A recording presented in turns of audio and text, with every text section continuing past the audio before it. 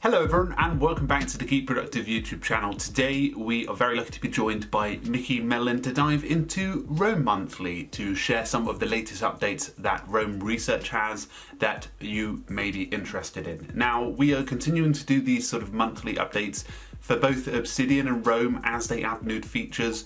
So just be aware these videos will still be coming out at least until March time this year, just to give you an idea of what's the latest tools and softwares and how and what they're adding to their platforms. So some exciting news, Mickey has actually released his first Roam research course, which will be available in the link in the description. This is a brand new course that overviews all that you need to know about Roam. It's priced at $79. I'll include all the details below. In today's feature, he actually shares a little bit more about the different updates that Roam added, including page embeds, the likes of an embedding Spotify, and also the new Roam templates and a little bit more about them. So a huge thank you to Mickey for coming here on the channel to dive into just that. Hey, so welcome back again. It's time for a look at what Roam Research has added in December 2020.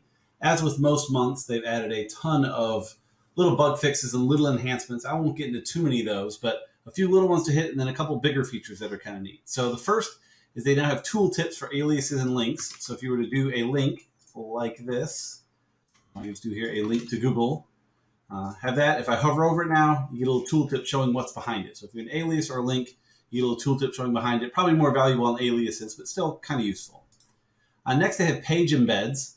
Page embeds work a lot like normal embeds and actually don't even show up in the menu yet. But if you /embed, you do a block embed, right here you have the four parentheses, the two left and the two right to surround the block.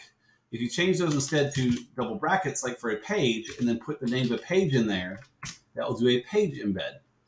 And so you can see my metadata page is here now. If I click the left here, it'll expand out and show the full page for me to do what I want with, including the backlinks and stuff. And then if I want, I can collapse that. And of course, you can keep it hidden as a sub block and just collapse the whole thing if you want. The next thing they've added is expandable parentheticals. And what this is the way to add double parentheses around something and not make it an embed, but make it collapsible. So you can put them anywhere, really, in the middle of a sentence and make it collapse. And so the way this works is you do the double parenthesis and it searches for a block. So not a block. And so you can see I can create a new one called not a block, pick that, or just click off of it. If you just click off of it, it makes it that expandable parenthetical. So if you then click off of it, that now can expand and contract as needed. There's some neat things you can do for close detection and some of that kind of stuff if you get into other study habits with here, or just if you want to collapse things more in the middle of a sentence, you can do that. So expandable parentheticals are that. A little one here is you can embed Spotify. Again, they don't have it as a / command, but if you just do code like this, just the double curlies Spotify : and then a link to a Spotify playlist and double curlies at the end, that will embed a Spotify playlist. This is a Focus at Will playlist I have. Just for focus music, and so that you can embed right on a page if you want. Any Spotify list will do there.